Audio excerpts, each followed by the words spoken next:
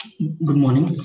In this session, we are talking about the hierarchical clustering methods. The previously discussed about the what is a clustering, different types of clustering analysis, and the major clustering methods and partitioning clustering methods. Now you are talking about the hierarchical clustering method. What is a hierarchical clustering method? This is a hierarchical method creates a hierarchical in the sense it's a tree form of clustering. That means you are different, you have a different clusters are there, you are forming as a tree. Hierarchical cluster method creates a hierarchical decomposition of given set of data objects. That means this method classified as being either agglomerative or divisive. That means this method divided into top-down approach or bottom-up approach. Here, bottom-up approach also call it as a agglomerative, and then top-down approach also call it as a divisive, based on how the hierarchical decomposition is formed. That means how can you form based on that information? Here, divided these categories, and then this is a one of the merge or split method. Here, the quality of hierarchical agglomeration can be improved by analyzing object linkage at a hierarchical partitioning. And then you have a different methods are there.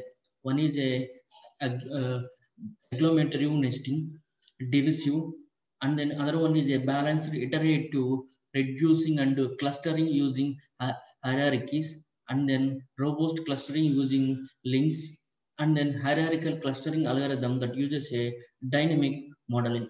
These are all different approaches for the hierarchical clustering. Here coming to the first one, agglomerative nesting or agglomerative clustering method. What is a agglomerative clustering method? The agglomerative clustering method is a bottom-up strategy. Here it is a bottom-up strategy here, and then the typically starts with the starts with some leaf node. The leaf node in the sense that means it allows us, that means create object from its own cluster, and then iteratively merge the cluster into larger and larger cluster until all objects are in a single cluster or certain termination condition are satisfied. That is a main case here. Here, what is the thing here? If you comes to the bottom here, here the leaf nodes here the agglomerative. Here the right side shows the agglomerative. The bottom leaf node. From the leaf node here, each object initially considered as a single element. Here, for example, A is a one cluster, B is another cluster, C is another cluster, like that.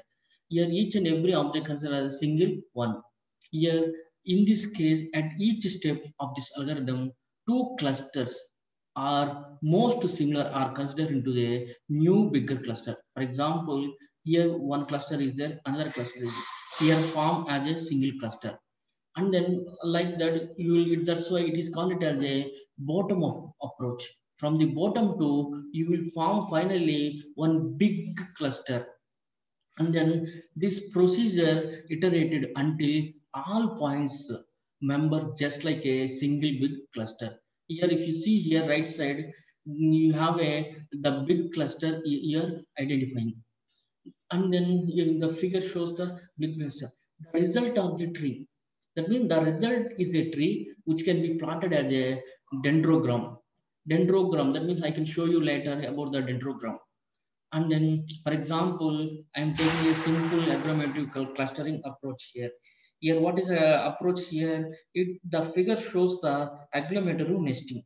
The agglomerative hierarchical clustering method and Diana or divisive clustering methods are two different clustering methods here. Here, in this case, I am taking the five different objects here. That means a data set of 5 objects. For example, A, B, C, D, E. Initially, agglomerative method places each object into a cluster of its own. For example, A is a different element, let us assume. It forms a one cluster. B is another cluster. C is another cluster. D is another cluster. Different clusters are there. Here, each and every cluster forms its own clustering. And then the clusters are merged step by step according to some criteria. For example, is for example, let us assume the cluster C1 and C2 are the merged if the C1, C2 are more similar elements. Here in this case, A and B are the more similar element. The similarity between these two cluster is very less similar. That means no, more similarity. More similarity is there. That's why I am forming a link here. And then this is a single linked approach. Then that means how can you represent this one here? Single linked approach that each cluster is represented by all objects in a cluster.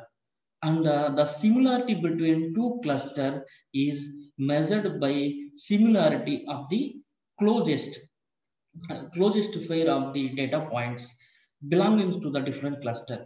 That is a very important thing. And then the cluster merging process represents, that means here this cluster merging process here, that means one cluster and then other cluster places as a single cluster. This is called here single linkage point. After that, C and AB are the similar clusters. Let us assume C and D are the similar cluster. Here in this case, D and E are the similar cluster, and then I can form another cluster. DE is one form, and then coming to the C and DE are the similar cluster. I can form a CDE, and then that means until where, that means you will form a large cluster. After getting a large cluster, you are forming like this. This is called here agglomerative. Here coming to the this agglomerative introduced by the Kaufman. Kaufman, that means it is implemented in the statistical analysis packages S plus, and then use a single link. Already I explained what is a single link here. Different clusters form as a single link method. Here that means it uses a single link method and dissimilarity matrix. Here in this case merges the nodes that have a least dissimilarity. That means more similar elements form as a single cluster. More similar elements form as a single cluster, go on in a non-descending fashion. That means all nodes belonging to the same cluster. Here, that means at the finally, all nodes belonging to the similar cluster. Now coming to the next important one, dendrogram. Here, that means we will plot these elements. These elements as a dendrogram. What is the dendrogram here? The decomposition of object into several levels of nested partitions. That's a tree of cluster is called here dendrogram. The tree of clusters, the tree of clusters is called a dendrogram, is commonly used to represent a process of hierarchical clustering. The dendrogram diagram shows like this. That means it is a dendrogram here. It shows that how objects are grouped together in a agglomerative method or partition in a divisive method. That's called here step-by-step process. In this diagram here, the dendrogram for the 5 different objects. Here, partition, that means presented in a this figure here. That means not a 5 here, different objects are there. 1, 2, 3, 4, 5, 6, 7, 8, 9. 9 different objects here having. Here you have a 9 different objects. You are forming the dendrogram. That means you are plotting that information finally in a dendrogram. That means this kind of information implemented by using R programming or Python programming also, you will implement this type of clustering. Here coming to the next important one, Diana. That means divisive analysis. What is a divisive analysis here?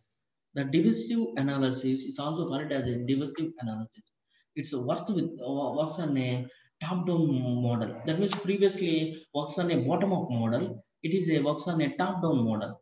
Here you are taking the large cluster. It's subdivided into different smaller clusters. That's called here divisive approach.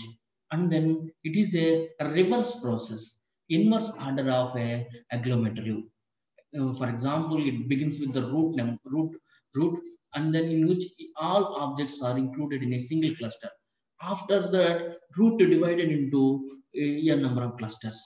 Here, for example, here the DWDM is a reverse process. See here on the right side diagram, step 0. Here I am taking from all information A, B, C, D, E, F. After that, it's converted into C, D, E. After that, that means AB one cluster, CD one cluster. That means ABCD divided into two different clusters. After that, CDE divided into C one cluster, D other cluster. And then DE also divided into D and E. And then AB divided into A and B. That means in this way, you will form the reverse process of a agglomerative. Here, agglomerative is a bottom up. Here, it is a top down approach here. That means the process is iterated until all objects in their own cluster, until ABC are in a own cluster, you will do the this information. And then this is also introduced by the Kaufman and Reserve, and then implemented in a statistical analysis package. This one also. It is a reverse order of the agglomerate. That means each node form its own cluster in a divisive analysis. And then another important, some of the weaknesses are there. Recent hierarchical clustering methods. The major weakness, agglomerative clustering method. What are the do not scale well, and then can never undo what was done previously. That's called here. Those are all some of the weaknesses, disadvantages in a agglomerative. That means the type complexity of at least order of n square, where n is the number of total objects. Here coming to the some another important hierarchical clustering approaches, the integration of hierarchical clustering approaches with the distance-based clustering. Some of the clustering methods are there. BIRK. That means you already discussed this one. What are this one? BIRC, the balanced iterative and then reducing and clustering using hierarchies. This one. And then a robust clustering using links. And then hierarchical clustering algorithm that uses a dynamic modeling. These three are the different clustering approaches. What are the this one here? It uses a CF tree, incrementally adjust the quality of subcluster for this one work. And then rock is a clustering categorical data. That means for cluster is a categorical data. The categorical data have the finite values. For example, age. How can you represent young, youth, middle age? Only the value in for middle age and old age.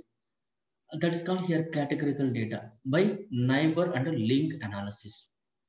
And finally, this one, hierarchical clustering using dynamic model. This is some information about the hierarchical clustering approaches. Thank you.